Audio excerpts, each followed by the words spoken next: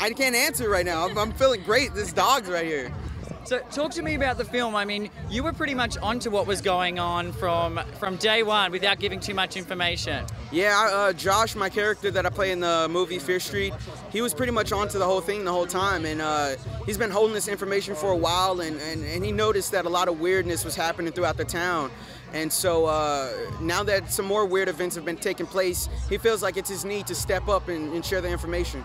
Yeah, and how, I've got to say, because you're from a younger generation, how was it to try and work out AOL? Because watching you do that, I was like, I don't think you've ever done that before.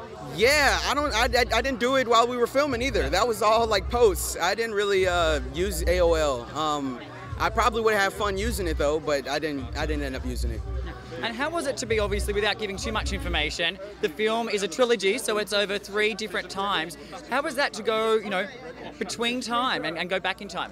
Yeah, it was pretty fun. It was pretty fun as an actor to try out and to use my imagination when we had to go back into the 1600s, and even in the 90s I had to use my imagination. But the cast and the crew made it really, really comfortable, and the props that we used and the wardrobe even made it really comfortable to dip into and dive into that time. So I've got to ask you, because a lot of people after watching the film are wondering if things like this really do happen. Do you think that things like this do happen? Do you believe in any of the supernatural stuff? Or? Yeah, definitely. I believe in God, so I believe that there's definitely some paranormal activity going on for sure.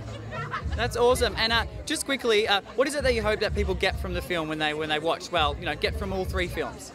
I hope they really understand the deeper message besides just the horror factor. I hope people really look at the movies and see us as a group and as individuals who are finding ourselves throughout the movie and finding out that we could be the heroes of our own story, and anybody could be a hero of their own story. So that's what I really hope people get from the movie. And I think that's what makes the film so special, is it is scary, it is thrilling and entertaining, but it's really about being the hero of your own story, whatever that may be. Yeah, for sure. That's what it's about at the core. We use the horror and stuff and a lot of different other aspects to draw people's attention and keep them entertained. But at the core of the story, it's all about, finding yourself along a journey and finding out who you could really be and who you want to be.